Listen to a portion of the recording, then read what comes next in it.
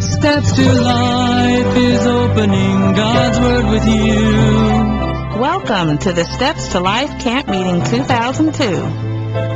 God calls for a spiritual revival and a spiritual reformation. Unless this takes place, those who are lukewarm will continue to grow more abhorrent to the Lord until He will refuse to acknowledge them as His children.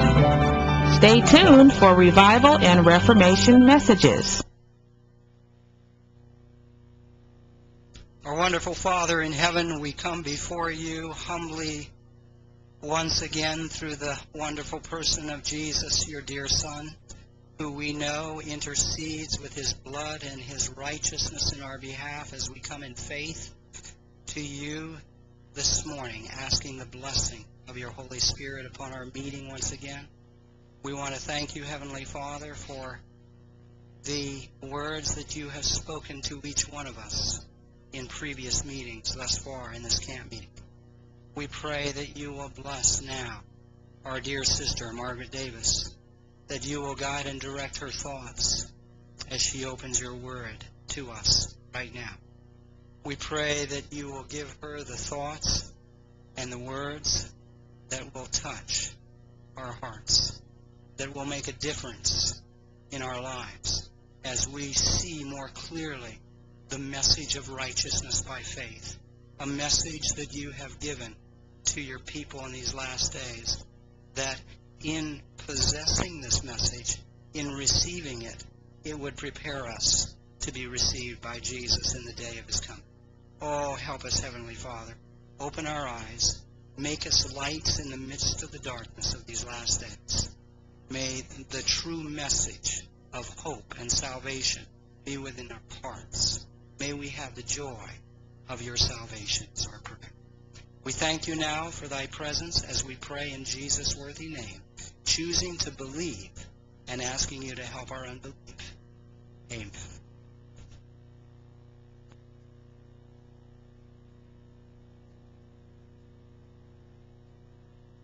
We do have special music at this time. Brother Tony is going to favor us with another special. Thank you very much.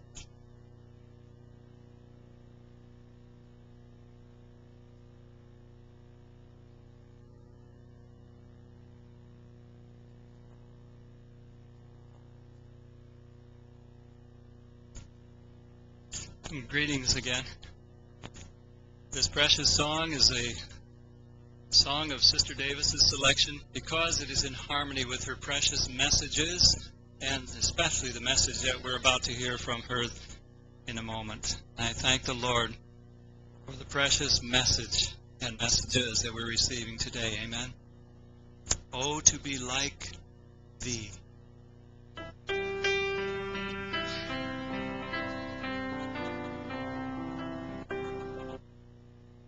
Oh, to be like thee, blessed Redeemer, this is my constant longing and prayer. Gladly I'll forfeit all others' treasures, Jesus, thy perfect likeness to wear. Oh, to be like thee, oh, to be like thee, blessed Redeemer, pure as thou art. Come in thy sweetness, come in thy fullness, stamp thine own image deep on my heart. Oh, to be like thee, full of compassion, loving, forgiving, tender and kind, helping the helpless, cheering the fainting, willing to bring sinners to find. Oh, to be like thee, oh, to be like thee, blessed Redeemer, pure as thou art. Come in thy sweetness, come in thy fullness, stamp thine own image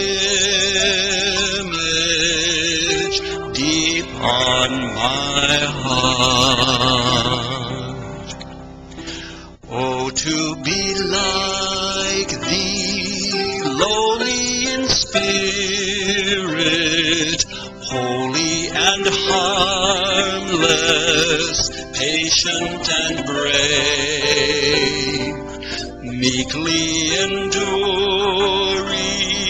cruel reproaches, willing to suffer, others to save. Oh, to be like thee, oh, to be like thee, blessed Redeemer, pure as thou art. Come in thy sweetness, come in thy fullness, stamp thine own image deep on my heart.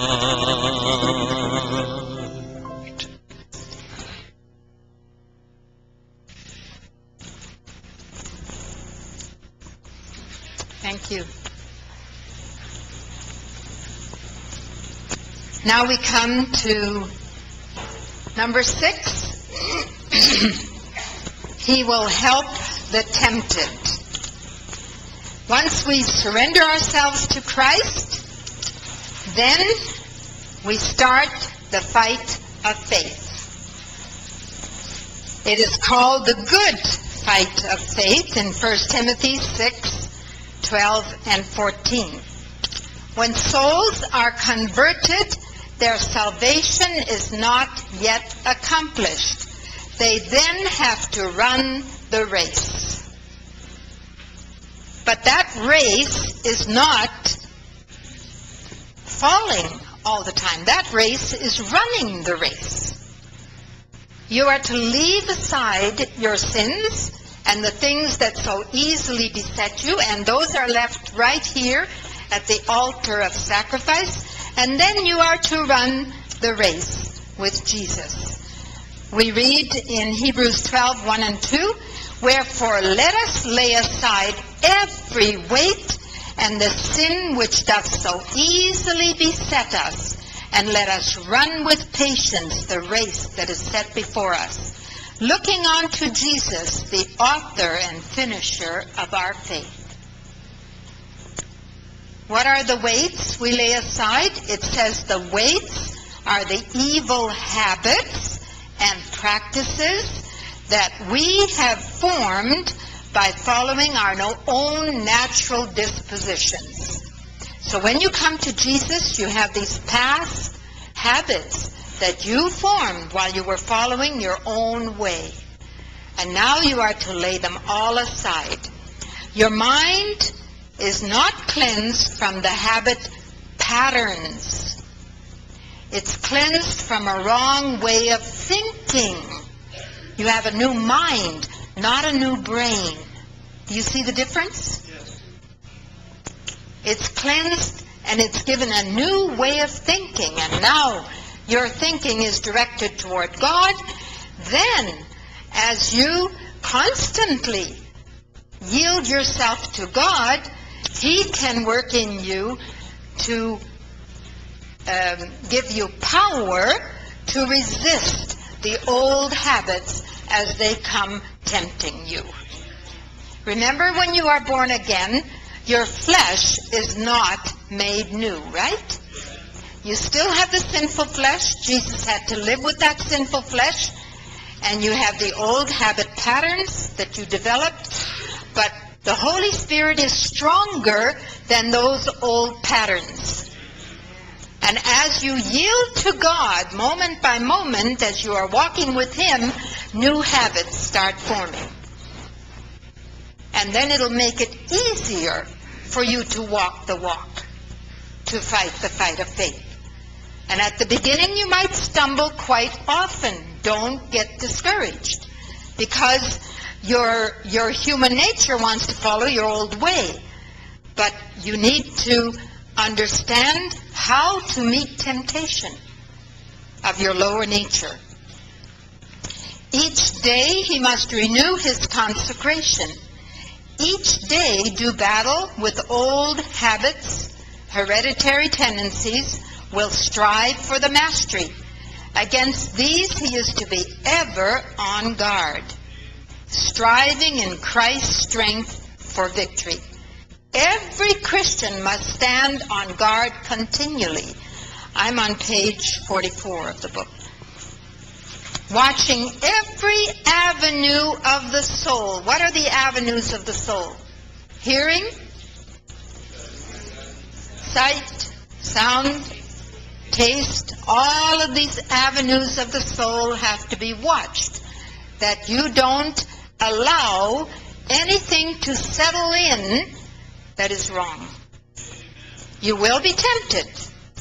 God has never promised that in this life we will be free of temptation.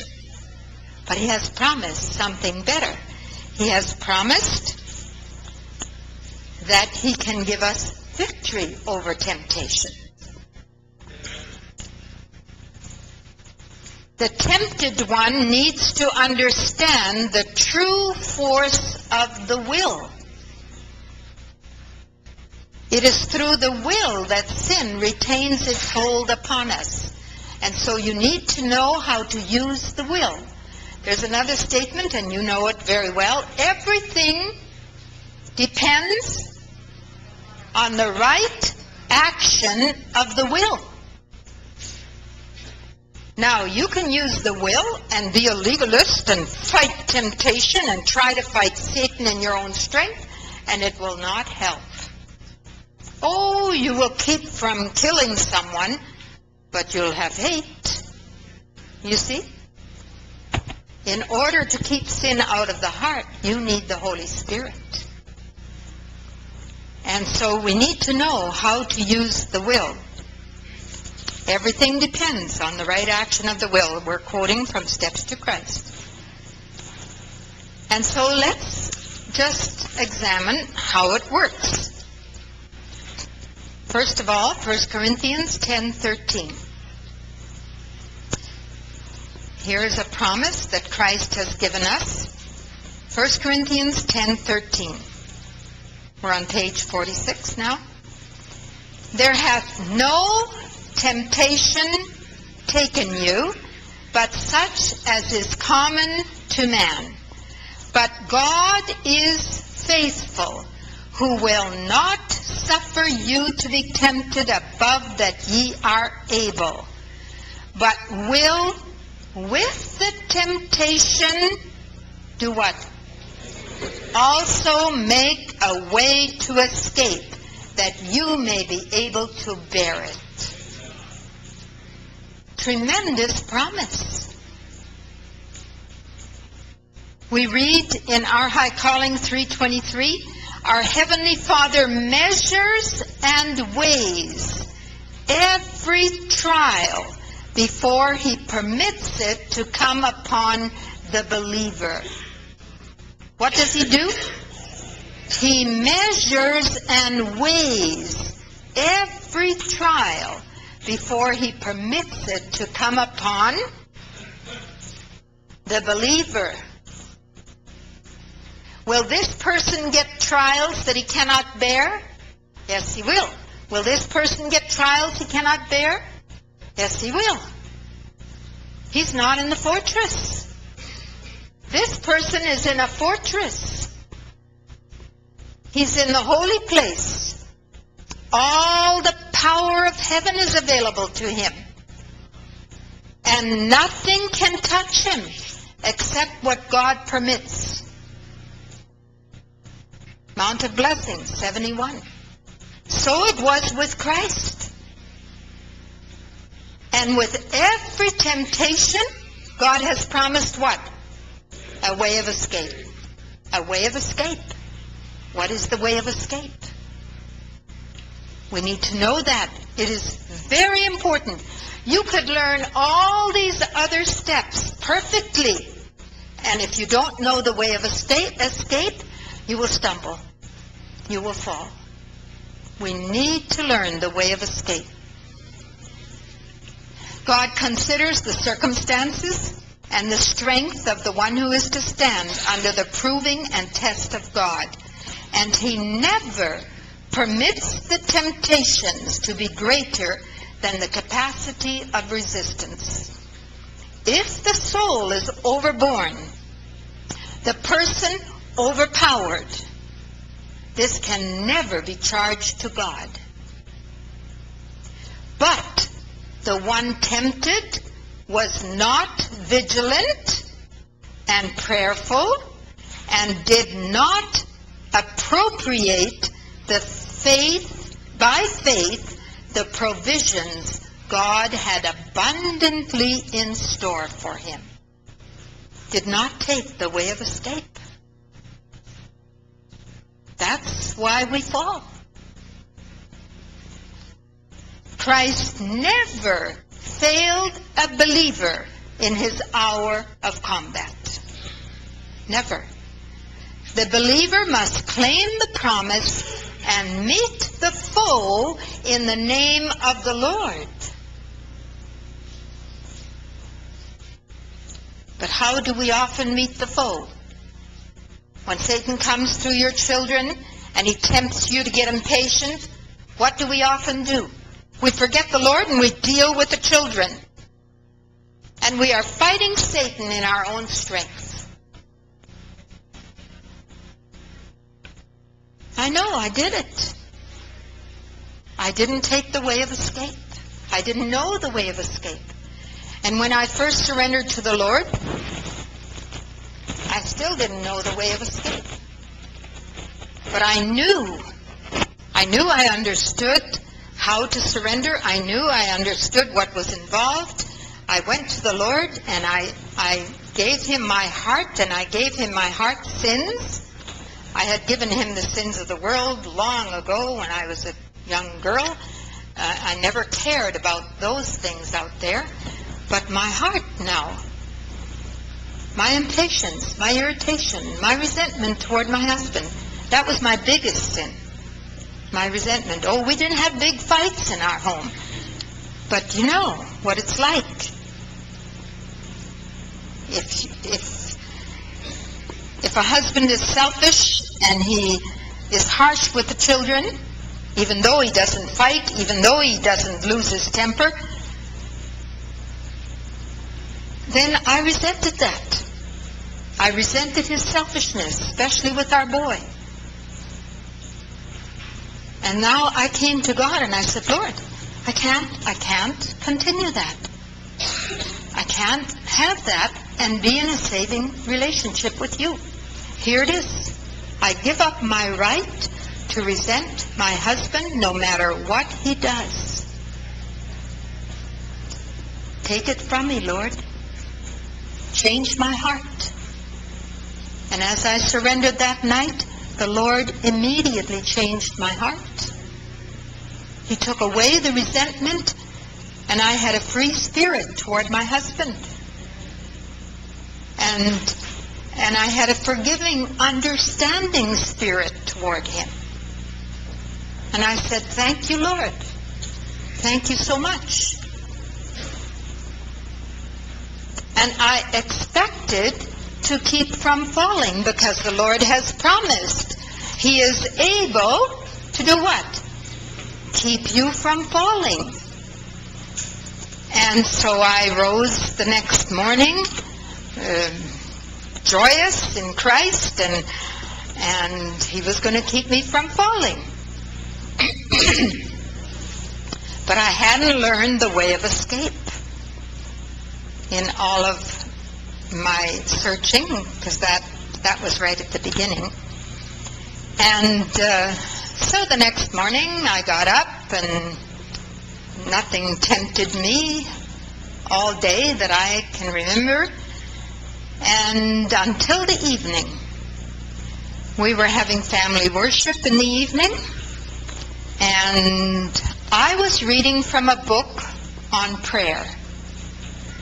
It was a good book, but it had not, the sentences hadn't been constructed too carefully because it had not been carefully edited. And my husband is an editor. And as I was reading from the book, all of a sudden, he corrected a sentence problem. And I didn't like that when he did it at worship. It was bad enough when he corrected all of us during other times. But at worship time, I felt it took away the spirit of worship when you concentrate on grammar instead of the thought. And a good number of times through the years, if he had done his correction during worship, I had bucked it, and worship had been spoiled. Who spoiled it? I did. I reacted. I spoiled it. But who did I blame? Him, of course. It's easy to do. It's the natural thing to do. When we react to someone, it's the natural thing to blame the other person. And now, here I was. I had surrendered the night before, and here was temptation. And as soon as he did that, immediately I reacted. And I said something, and of course, worship was spoiled. Instantly the Holy Spirit convicted me. I had sinned. And I blurted out in front of the family, I have sinned. Well, that was a shock. My son, who was at that time about 23, he was sitting there, and years later, he was in a meeting where I was sharing these things, and he came up to me and he said, "Mom, how well I remember that night." That was the first time I heard you take the blame. You see, children notice when we excuse our sins and blame the other person. But I had learned from my father. You see? My sins weren't like my father's, but they were sins nevertheless. And I asked forgiveness, and I went to my bedroom, and I pleaded with God to forgive me and to again cleanse me. And then I pleaded with God to show me how to keep from falling. Show me the way of escape so that I will be able to bear it without responding in a negative way. Well, he didn't come and show me, and I didn't find a text that evening, but I believed he would. So I rose the next morning confident that he would show me how this works and how to find the way to have victory consistently. And throughout the day, I don't remember any temptation coming to me until the evening. And in the evening, I was again reading from the book on prayer. And as I was reading, there was a sentence problem, and my husband corrected the sentence problem. Instantly, I felt the temptation. It says the Christian will feel the prompting to sin. Here is where Christ's help is needed. Instantly, the Lord reminded me, you gave up your right to resent your husband, don't you remember? I said, yes, Lord, and I really meant it. Instantly, the Holy Spirit took charge of my heart. I didn't have to resent. I didn't have to say a word. Nobody even knew I was tempted. I had a forgiving, understanding spirit toward my husband. After all, why should I make a fuss? And I had found the way of escape. The moment you sense a tug to get upset, I'm here, Lord, I need you.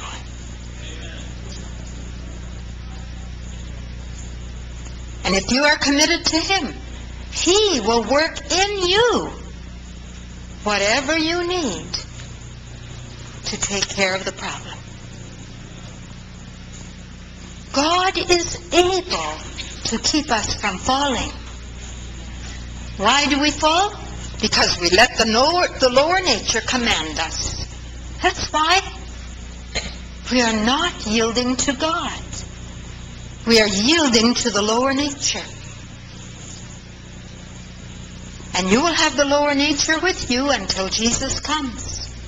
Then you will have a new nature of the flesh.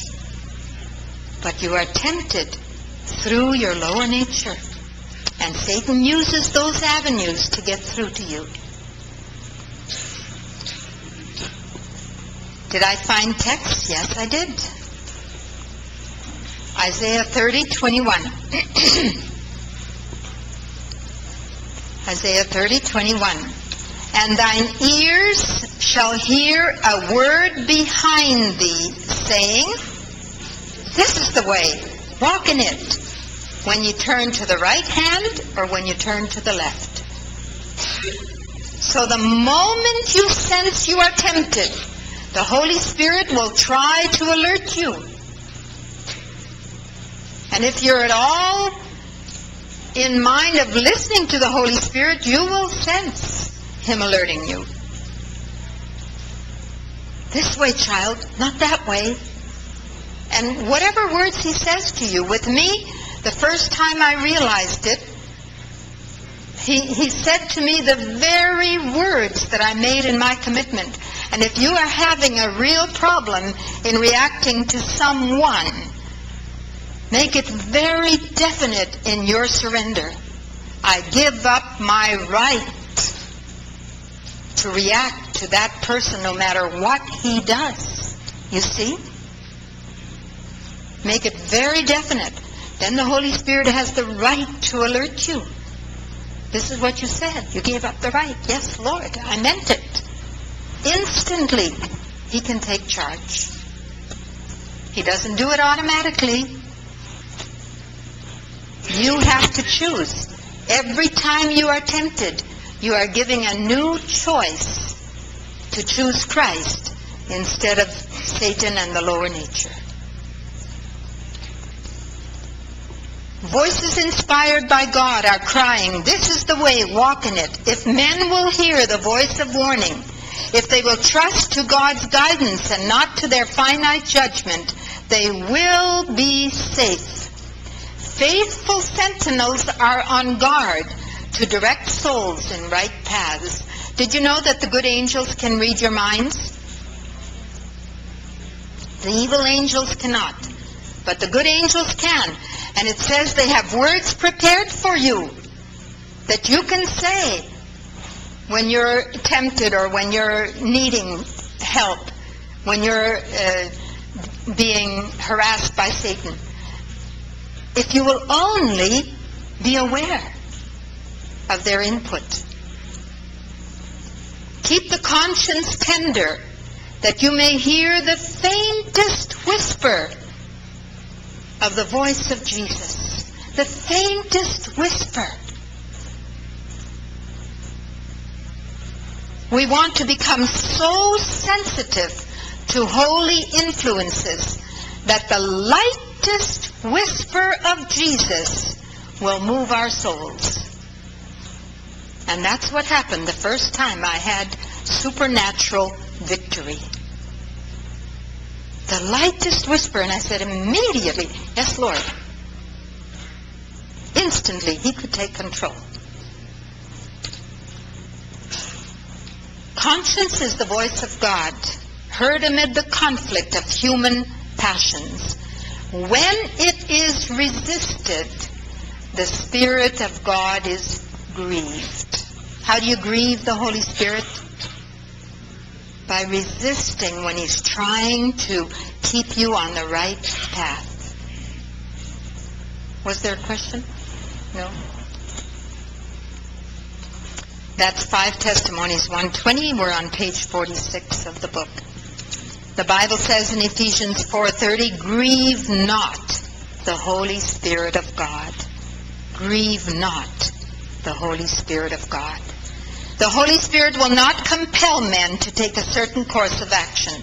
We are free moral agents, and when sufficient evidence has been given us as to our duty, it is left with us to decide our course.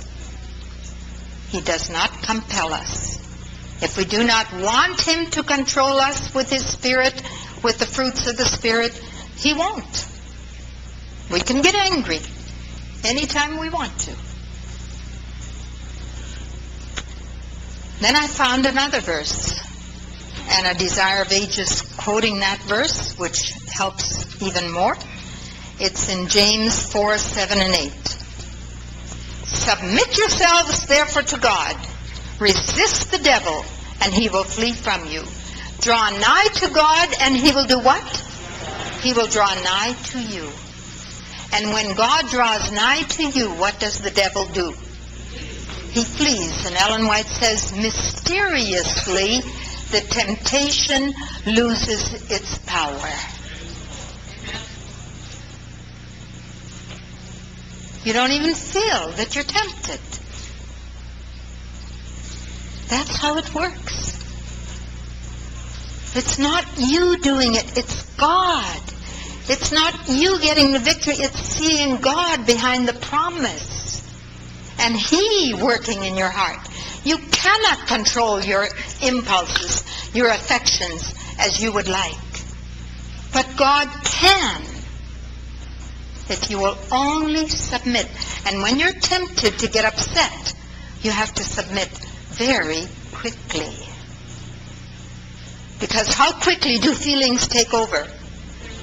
When the thoughts go wrong, the feelings follow. And so we have to remember the way of escape. This text is quoted here in Desire of Ages 131. And it tells how Jesus got the victory. Jesus gained the victory through submission and faith in God. How did he get the victory? Here I am, Lord. I need you. I'm being tempted, you see? Submission and faith that God would keep him from falling. Jesus gained the victory through submission and faith in God. And by the apostle, he says to us, submit yourselves therefore to God. Resist the devil, and he will flee from you. Draw nigh to God, and he will draw nigh to you. We cannot save ourselves from the tempter's power. He has conquered humanity.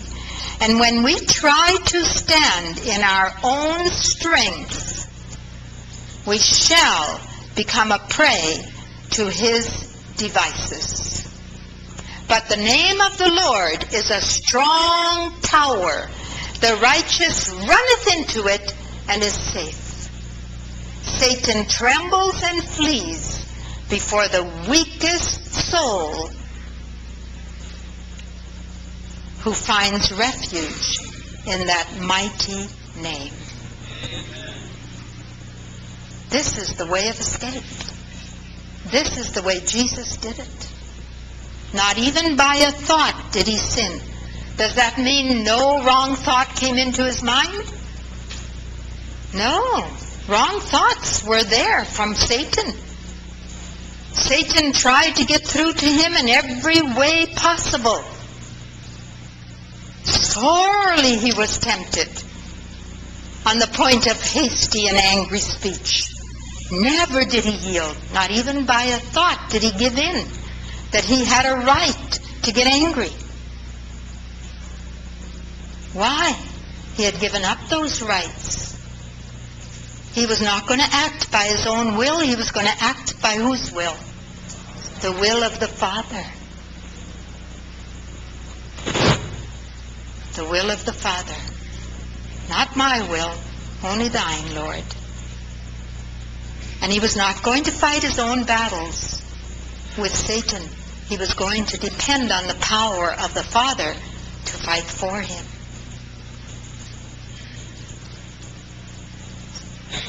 Like I mentioned before, if someone is aggravating you, let's take children, because this happens day by day, and a child is being naughty, and you are sensing, you've told them what to do, you've told them maybe twice, and they still don't do it, or they're still upset, and pretty soon you are tempted to have a wrong spirit.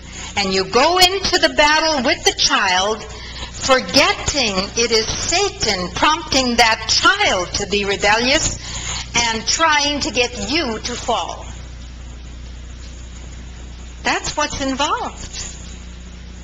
And instead of praying for the child and yielding yourself to God so your spirit can stay right, you are angry with the child. And that poor child is fighting a battle with Satan, and you are joining Satan. I mean, that's what happens.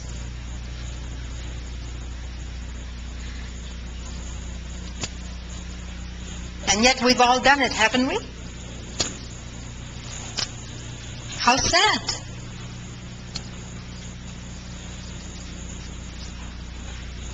If you can't instantly submit to God when you are being tempted by husband or wife or child, take yourself out of the situation like Ellen White said she did. Go into the bedroom and pray, so that your response will not be wrong. It will not be on Satan's side.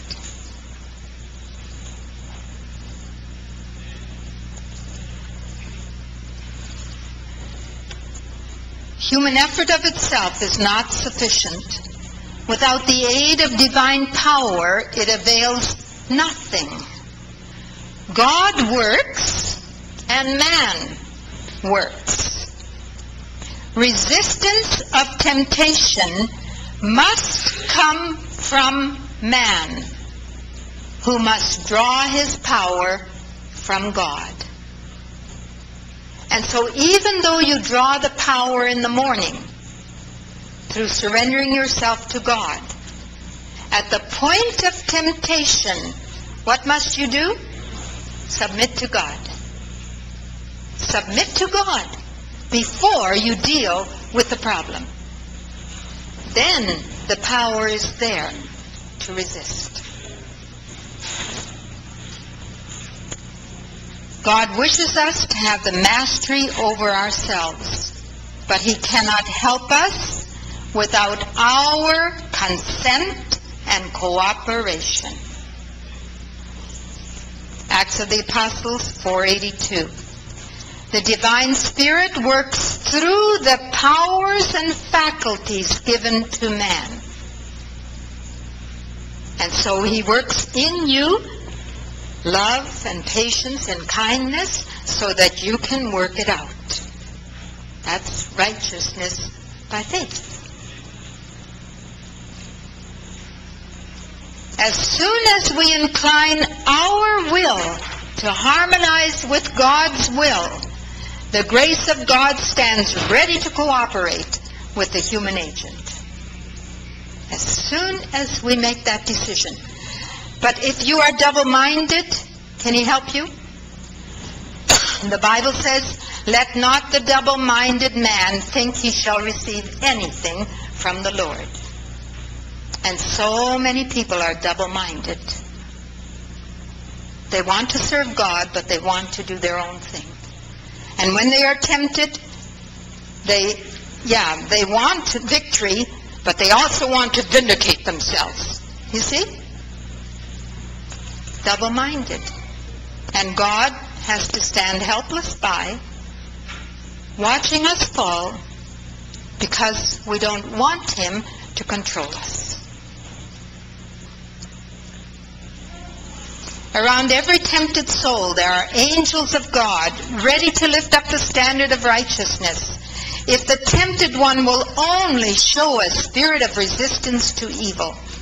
But it is not the work of good angels to control minds against the will of the individuals. If they yield to the enemy and make no effort to resist him, then the angels of God can do but little more than hold in check the host of Satan, that they should not destroy. At the moment you are falling on Satan's ground, what do the good angels do? They couldn't help you not to fall because you didn't want them to. You didn't submit. But what can they still do? They can keep you from death at that moment. Isn't that wonderful? Our God loves us. He doesn't want us to be lost. And they have the right to keep you from death at that moment. God always gives us a chance to repent. Always.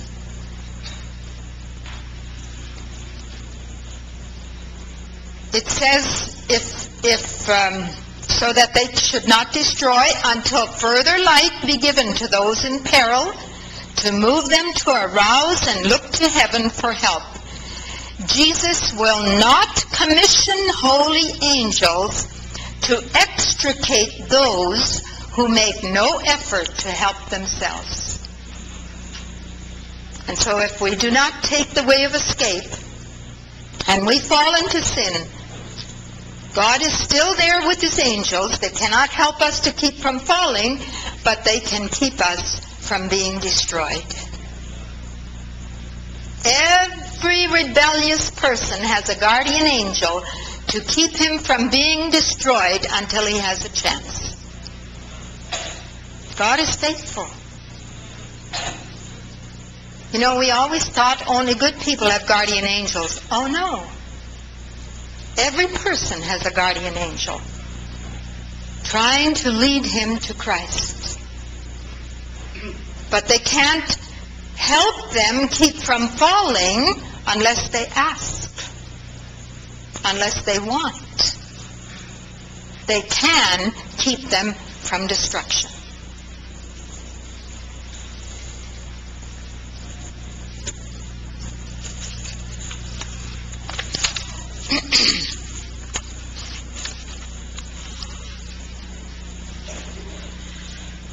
To go forward without stumbling. I'm on page 48, middle of the page. To go forward without stumbling, we must have the assurance that a hand all-powerful will hold us up, and an infinite pity be exercised toward us if we fall. How much pity? Infinite pity if you fall. We must have that assurance. We are not walking a tightrope. We are walking with God. But we are walking on the water. We have to walk by faith. My husband wrote a book. Of course, you can walk on water. All of his books were printed at the Review and Herald, except the last two. And, you know, his book, How to Be a Victorious Christian, Elder Pearson took that book. That was the first that we put out on this topic. Elder Pearson took that book to Vienna at the General Conference session. He held it up before the whole conference there, and he said this book should be in every home. And when I first started sharing these things, I went to the General Conference. 4 of those men sat down with me for a whole evening, listened to what I was sharing, and they all gave me their blessing. They said, Mrs. Davis, you have found real religion. And so I have not had a problem going around, except when people think I'm connected with the independent movement. That's the only way I have a problem. And I'm not connected. I'm serving God.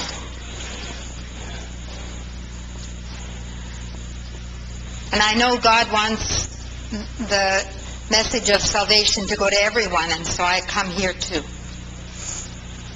Because I love you people.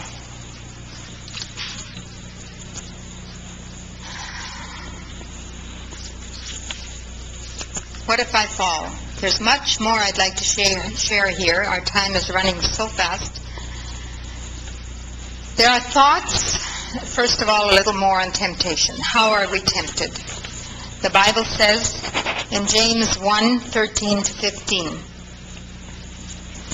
let no man say when he is tempted, I am tempted of God. For God cannot be tempted with evil, neither tempteth he any man. But every man is tempted when he is drawn away of his own lust and enticed. Then when lust hath conceived, it bringeth forth sin. Desire is a better word. The Revised Standard Version says desire. When we read lust, people usually think of sexual desire. But this includes any wrong desire. Desire to defend yourself in Satan's way. When you are tempted by any desire, as the temptation comes to you, you sense, have you already sinned? No. It's when you yield that you are sinning. You are when he is drawn away of his own lust and enticed. Then when lust hath conceived, it bringeth forth sin. So you sense the temptation. It says the Christian will feel the prompting to sin. Here is where Christ's help is needed. As you sense the prompting, whether it is appetite or feelings or anything, as you sense the prompting, you sense the desire, this is where Christ's help is needed. At this moment, submit to God. Temptations will pour in upon us, for by them we are to be tried during our probation upon earth. This is the proving of God, a revelation of our own hearts. You see, when you are tempted, what does it show to you about the lower nature? That the lower nature could get angry, right? It shows you what your lower nature could do when you are tempted. But you don't have to follow the lower nature. You don't have to yield to the promptings of the lower nature. At that moment, you can yield to God, and you are shown where you have a weakness. Do you see? It's not unconscious sin. It's just showing you what your lower nature could do. There's no such thing as unconscious sin. Don't believe the people who talk about it. There are secret sins. But what are secret sins? You have hidden anger, hidden bitterness. You know it. Nobody else knows it. Hidden resentment, hidden jealousy. Those are secret sins. And those all come before God. That's in your heart already. And you know it.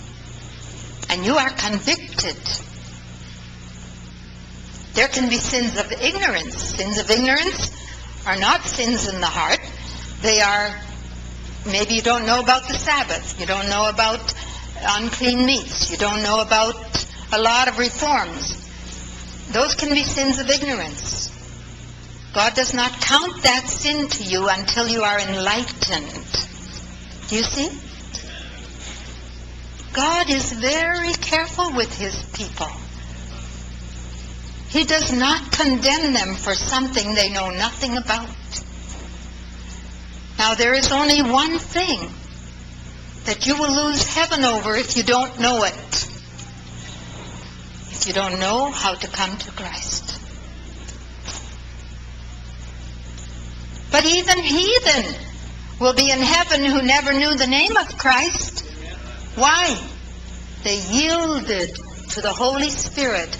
The Holy Spirit filled them with God's love, and they are in a saving relationship. Do you see how simple Christianity is? It has to do with the heart. It has to do with your inner being, your mind and your heart. The Lord is very gracious, very kind. My grace is sufficient for thee, for my strength is made perfect in weakness. As thy days, so shall thy strength be. We are to live only one day at a time. How many days? One day at a time. We do not have to do the work of a lifetime in a few hours. We need not look into the future with anxiety, for God has made it possible for us to be overcomers every day. Are you overcoming, or are you being overcome? That's on page 48. The only hope for us, if we would overcome, is to unite our will to God's will and work in cooperation with him, hour by hour, day by day. Work in cooperation. The Christian life is one of daily surrender, submission, and continual overcoming. That's the Christian life. When we fall, we go on Satan's side. Now, there's much more here, but you can study it in the book. One more. There are thoughts and feelings suggested and aroused by Satan. Where do wrong thoughts come from? Satan. There are thoughts and feelings suggested and aroused by Satan that annoy even the best of men. But if they are not cherished, if they are repulsed as hateful, the soul is not contaminated. Temptation is not sin. Jesus was tempted in all points like we are tempted. An impure thought tolerated, an unholy desire cherished, and the soul is contaminated. If we would not commit sin, we must shun its very beginnings. Every emotion and desire must be held in subjection to reason and conscience. Every unholy thought must be instantly repelled. That's why the Bible says, bring every thought into submission to God, into subjection. Every thought. And so when a wrong thought comes to you, don't accept it. Don't think that you are manufacturing it even. Now, it might come from your past. You will remember your past. And those wrong thoughts can come bombarding you of things you have put in your mind. As they come into your mind again, do not accept them anymore. Turn from them and put your thoughts on Christ. Our High Calling 85, do not for a moment acknowledge Satan's temptations as being in harmony with your own mind. Turn from them as you would from Satan himself. And then your feelings won't go wrong if wrong thoughts are not allowed in. If the thoughts are wrong, the feelings will be wrong. And your thoughts and feelings combined are your moral character. That's the real you, like we said the other day. That's your moral character. That's the only thing you can take to heaven with you. All right, what if I fall? There's much more here in this area, but we must jump to this other one. What if I fall? What is Jesus doing if I fall?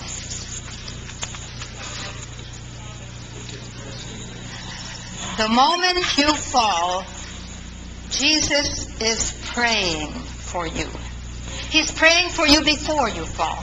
He sees that you're going to fall even, because he sees you're not watching carefully enough and so forth.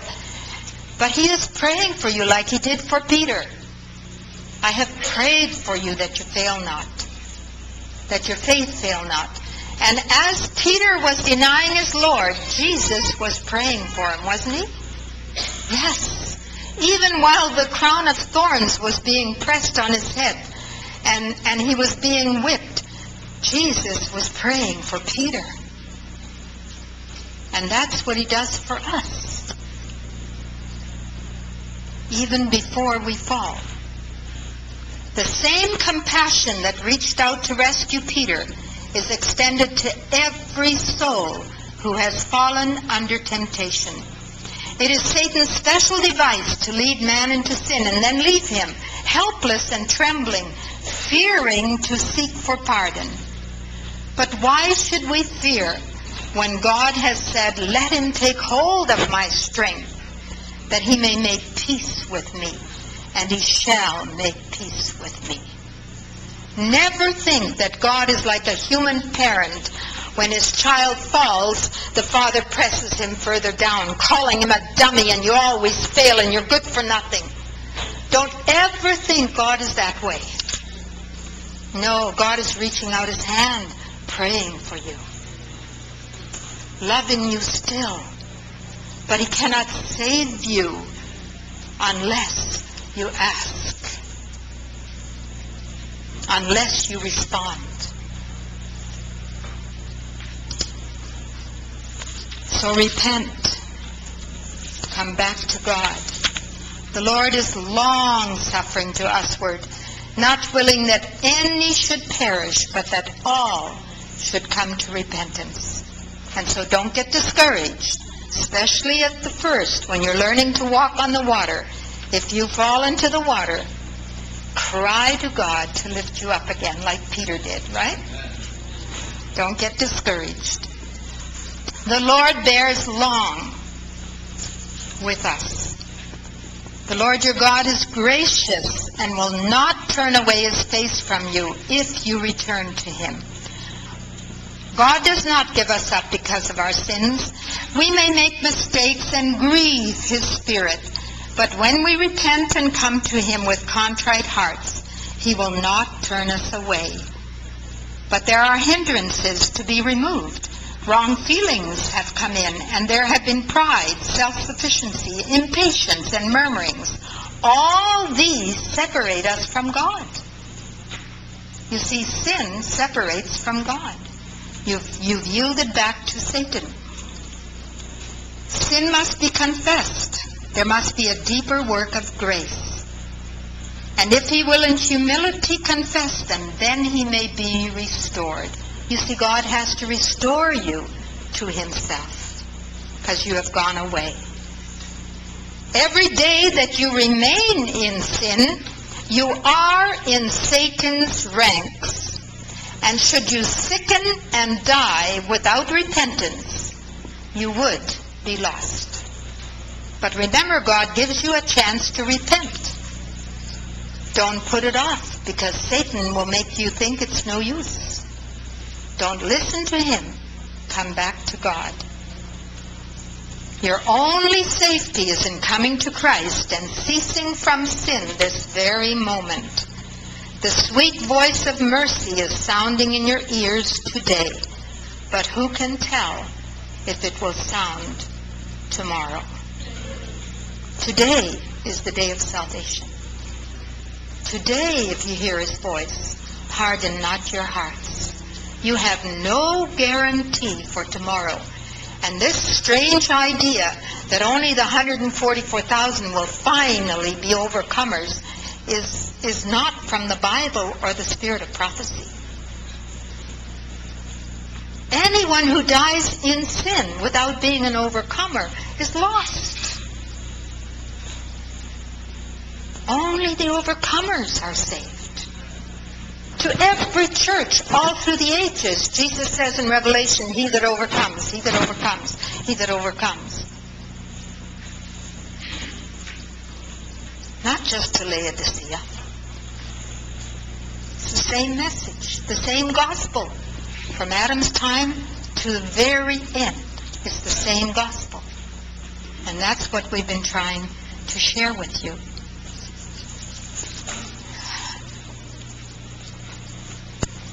Our time is up again.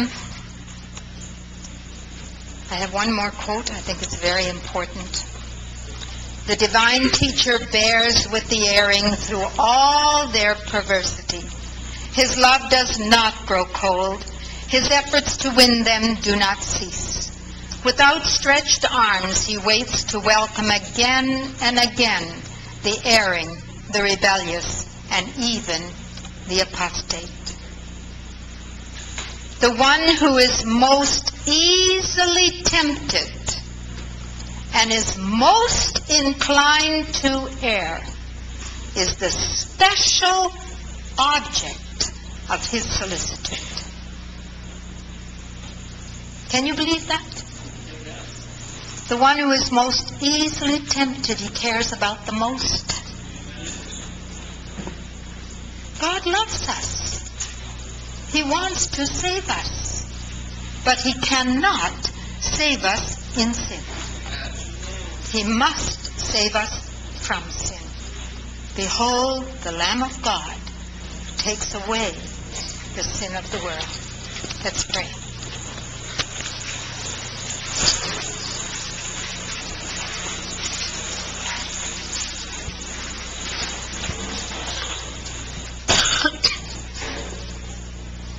Heavenly Father,